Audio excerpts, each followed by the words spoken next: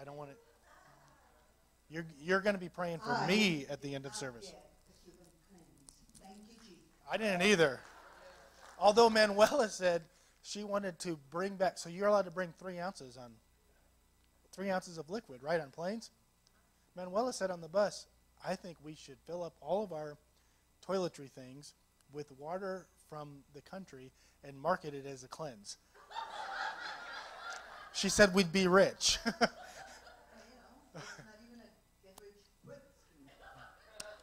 Les traigo saludos desde Cuba, de mi hermano Carlos Alamino, de su gente.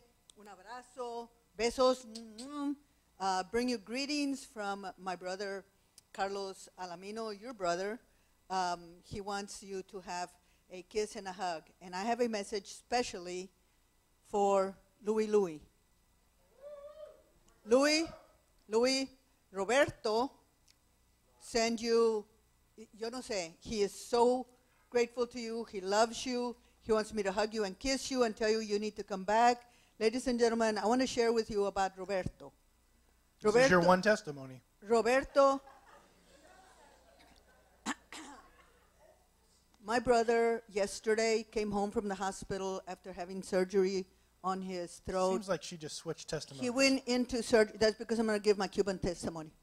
He went into surgery not knowing if he was going to come out with half a tongue, 3/4 of a tongue, no tongue, okay? That's how he went into the surgery. He came out, glory, hallelujah, missing 2 tonsils and lymph nodes. The Lord is healing him.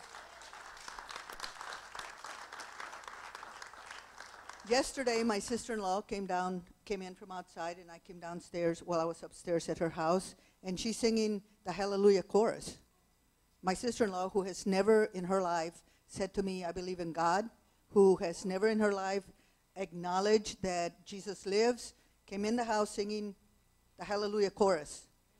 And I don't care how you think that I sound or how anybody in the world thinks that she sounds, we sang the Hallelujah chorus all day long. And that's a hallelujah. Amen. Roberto, when I first went to Cuba 3 years ago. You just took somebody's testimony. Roberto he was our, I'm telling Louis this. I know. He was our bus driver. No, seriously. And Louis spent, I don't know. The entire trip up front. You know, up front with Roberto, talking to him. Roberto was reserved.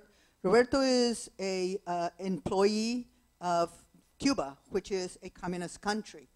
In Cuba, you have to be careful of what you say and who you say it to. It doesn't matter if you're in the bus or in the restroom with no toilet seat, okay? So Roberto was very guarded. Louis spent a lot of time with him. Went last year. Last year, Roberto asked for Louis, but Louis wasn't there. And so he came a little bit further. And at the end of last year's trip, Josh, my brother, was using the Time to Revive bracelet, and we prayed for Roberto kind of forcefully. I mean, he did it willingly, but not willingly. Like, he was like... People, we were at the airport. Yeah. It's bad timing on Josh's part. Bad timing is true. This year, glory hallelujah, Roberto came to me and he said, I asked Carlos to baptize me. Invited me into his home. Like, literally, we went by there. He invited me into his home and showed me his house. No, you're done? That's a glory hallelujah. It is. It's a glory. No, get out of here.